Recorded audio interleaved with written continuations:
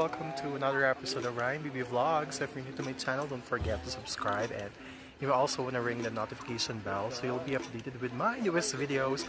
And today, dito na naman ako sa Banaue Rice Terraces with my beshi, Peps, at si Jake.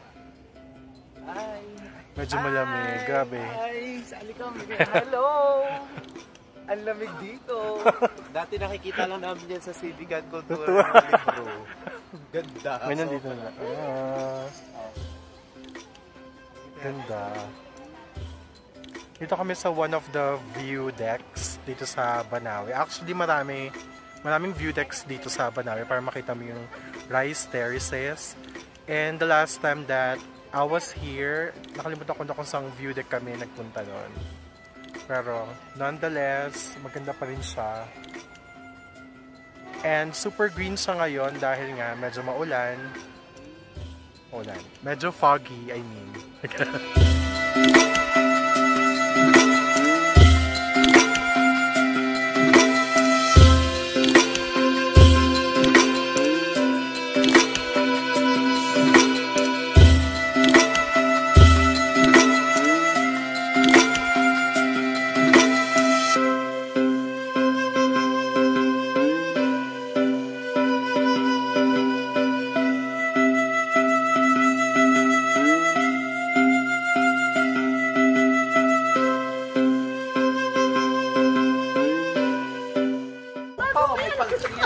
O, diba?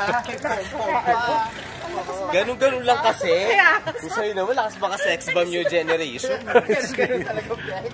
Pupunta kami ng Lemon Pie House para mag-lunch. And then later on, mag-start na yung spelunking namin sa Sumaging. Ayun, kasama ko Kapon friends. Medyo dito sa LA, 12 degrees. Dapat mag-relax mo ka dyan kay Pacquiao. Kasi Sana yung afam. kami LV. Ito yung bag. Lumang bag. Tsaka YSL. Ano yung ISL? Yari sa liliw. Tsaka ito pa, Prada. Bakit kami Prada of China. Kala mo social Chuchap yung lips ko.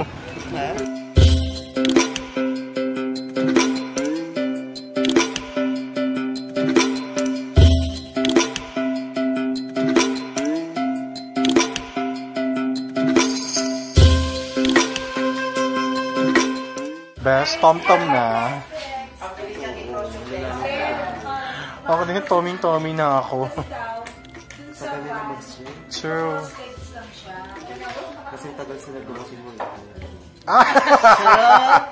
Feeling ko nandito na, Bes. Pili ka na lang. Pas ako. Arte. Hindi na ako arte. So yun nga guys, galing kami ng Lemon Pie House, so kami nag-lunch. And guess what? Inabot na isang oras yung order namin. Bala ko pa naman i-vlog. Pero sobrang gutom ko, hindi ko na vlog. So dapat pala kapag order ka doon, advance ng alas 12 ng tanghali, pang dinner nyo yun. Akala ko nga dinner pa kayo makakakain eh. Sobrang tagal eh. Pero kaya siya promoter guys, kasi kapag serve sa'yo ng pagkain, maiiyak ka sa sobrang gutom mo kasi ang tagal. Grabe. Ang liit ng kalsada dito. Pagod ako. Grabe yung gutom ko talaga kanina. Malala. Gusto ko na mag-toothbrush. Naramdaman ko na yung mga nasa ngipin ko. Grabe ito ang lamig. Sobrang lamig. Pero kahit tirik yung araw, hindi mo maramdaman yung init ng araw. Good. True. So, mag-prep lang kami and then pumunta na kami ng Sumaging Cave for our spelunking. Bye-bye.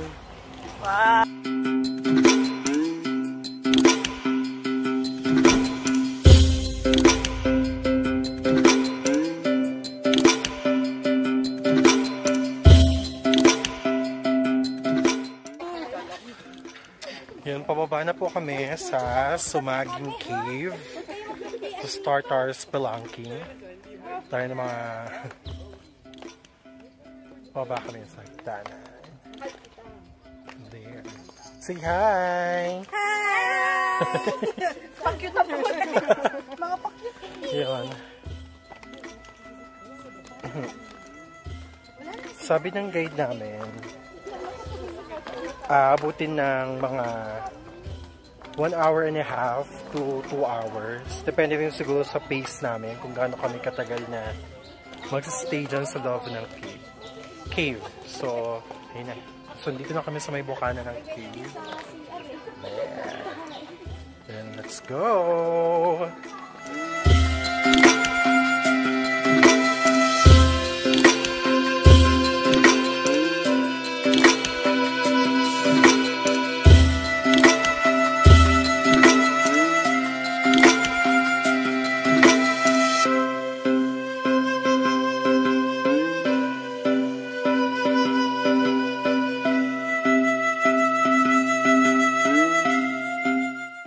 So from here guys, ito na magsa-start yung pinaka-challenging part dahil medyo namig umuusok na yung breath ko kasi wala na talagang ilaw.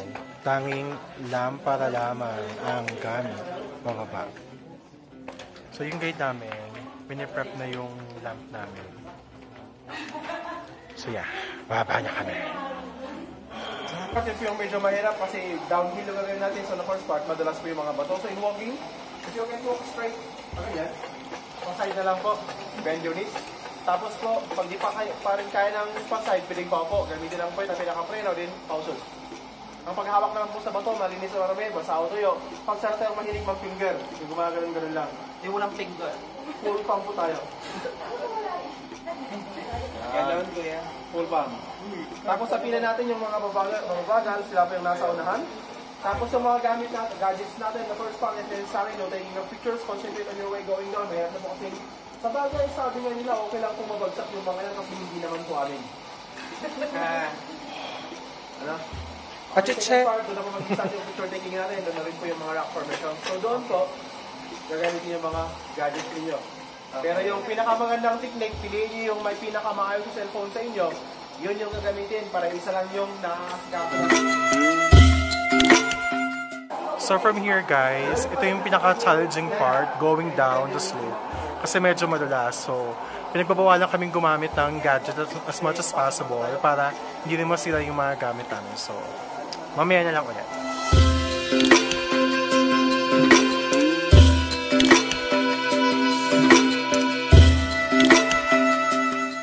By the way, doon kami nang galing guys sa taas na yun. Grabe. Sa second part na po tayo. So, hindi. Medyo tapos sabihin namin kung ano yan. Halimbawa, ito pinicture namin ko dito dahil may rock formation dito. So, tingin lang sa likod. Tingin sa likod, guys. Yes. So, pwede nyo i-guess muna. Ready? Mamot? Pwede po. Ay, ano? Kamote. Elephant? Yes. Ay. Ano, elephant? Palay mo tao. Mama pa. Elephant po siya. Bakit tayo kamote? BiBi pa lang to. Oh, this is another elephant. Medyo Okay. nahiyain daw kasi kaya nakalimot. Tingnan mo nga, parang ako pinag-flashlight kami eh. Okay, before. So from here guys, we have to take off our shoes, our footwear. Ayan, para hindi masyadong madulas. Pakita mo yung maganda kong paa na mas makinis pa sa pets ng iba. Ayan. Mga shield. Niniwan namin yung mga chinelas namin doon banda. Sama-sama. Ayan. Madulas yung sandugo doon sa wet. Ang sandugo mo. Ang tawag nila dyan, kipayla. Ganun. Mosang kipay.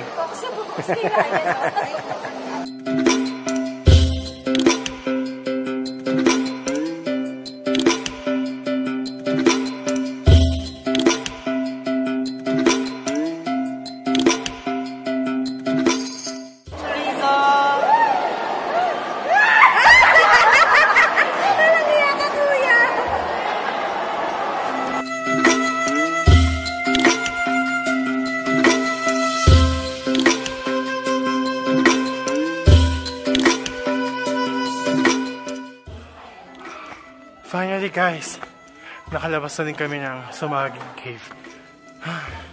Mas madali actually yung palabas ng cave.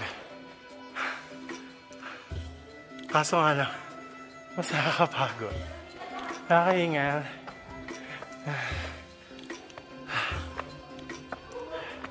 For in all fairness, malamig. Kaya, hindi ka gaanong pagpapawisan. Ay, teka lang. Nakakapagod. Konti na lang. Pwede yung labas. In all fairness, maraming bago na ginawa na hindi namin experience nung first time kong pumunta rito. Katulad nung nilalambitin ka pababa, hawakan ka ng guide mo para makababa ka. Tapos may sasayo sa'yo sa ilalim. And then, meron din yung uminala kami na nakaupo na parang naka-banana boat. So, bago yun. Last time na pumunta ka dito, walang ganun. Pero, I don't think ulitin ko to ulit. Kasi sobrang nakakapa talaga.